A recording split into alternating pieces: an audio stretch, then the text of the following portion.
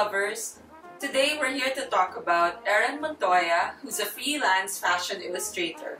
His works are centered on fashion-inspired newspaper art style, and recently he had his first solo exhibition.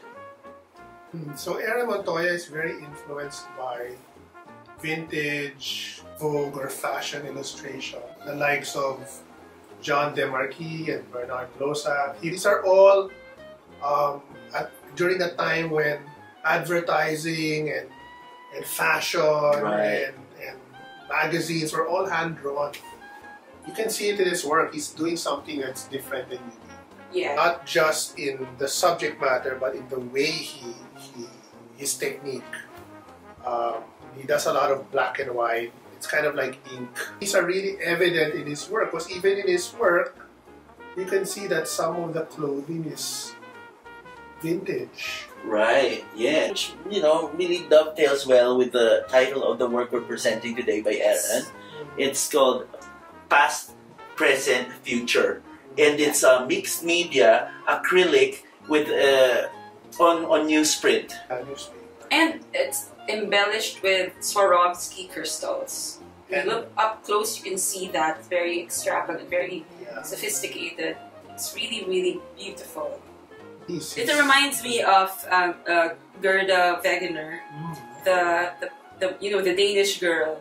Right. And if you see this artist, her husband was actually also a painter, Ehrran Wegener, but it was Gerda who became more well known later on, because Ehrran's painting reminds me of her works because they're very vintage vogue, and she was of that era. Right. And the reason he calls it past, present, and future, because that procession of figures you see in the composition is like a history of fashion.